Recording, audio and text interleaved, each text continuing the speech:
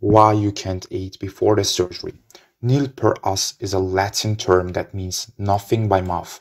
It's used in medicine to describe the instruction to withhold fluids and solid foods from a person. Nil per us is usually prescribed as a safety precaution.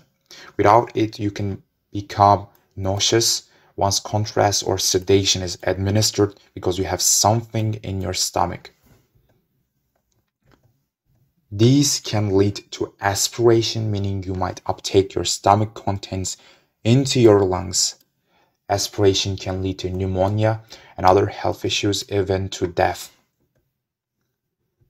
For some exams and procedures, nil per us starts an hour before the exam.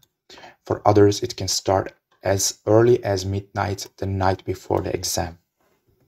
You will receive special instructions for nil per us based on the exam you're having. Thanks for listening. Thanks for supporting us. You can reach other videos and membership button from the links down below.